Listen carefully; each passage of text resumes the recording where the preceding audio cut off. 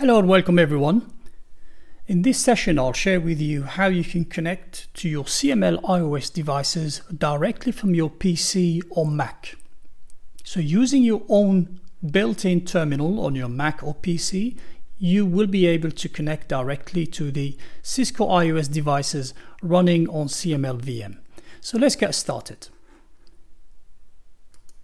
One of the important things that you need to start with first is to ensure that your settings are correct on the VM. So here on my interfaces, I am bridging through my Wi-Fi. So on your VM settings, you select which interface you want to use to bridge between your PC or Mac and your VM. I'm selecting the Wi-Fi. Now let's go back to the CML workbench. In my example here, I'm using an iOS device and I'm using an external connector. So you need to use an external connector. There's some settings that you need to be aware of here. Under Edit the Config, you need to ensure your interface type is in bridge mode. So let's fire up this lab. You can see my external connector came up. The iOS device will take a little bit longer, so I'll pause the video for now. Now I can see my iOS node has booted. Let's hop into the console and check what is happening. So here, let me just resize my console and the usual settings, and we start our configuration here. So the idea is that we will configure interface gig 00 to get the IP address assigned by DHCP. The DHCP server in this example would, since I am bridging through my Mac, my home router will be the DHCP server and assigning an IP address, putting my iOS device on the same LAN as the rest of my computers basically. So let's start the configuration here. Let's just assign a host name. And we go to the interface configuration, IP address DHCP, no shots. So let's keep an eye and see if my home router will assign an IP address to this CISCO iOS node running on CML.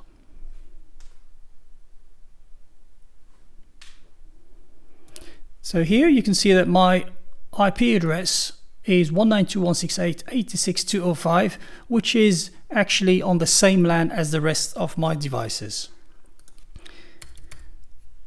Let's go and do some further verification, and one of the best things actually we could do to verify the connectivity, the direct connectivity from my Mac to this iOS device running on the VM, is to try to telnet to the box from an external terminal. So let's configure our telnet access.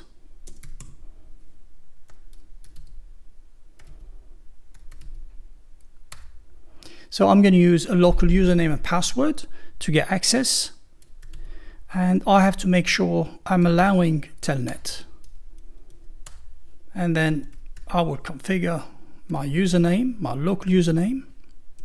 Let's use CISCO. And let's use an enable password as well, and we will use CISCO. And then I'll save my configuration, and I'll verify once more what IP address I have been assigned, so 86.205. Now if I open up a terminal, secure CRT, and I go and change my settings. So this is my host name, 192.168.86.205, port 23. In theory, I should be able to access the node using telnet. So as you can see, it works exactly as it should. Let's check the IP interface brief. So now you can access your CISCO devices running on CML directly from your PC or Mac using your favorite terminal tools. And some of the applications that I see for this, and I have been using myself, are tests for automation. So if I'm testing a script or want to learn about automation and Python programming, Ansible and so forth, so this is one of the best ways that I found works for myself. This is the end of my video. Let me know what you think about it. Let me know if you have any questions, and thank you for watching.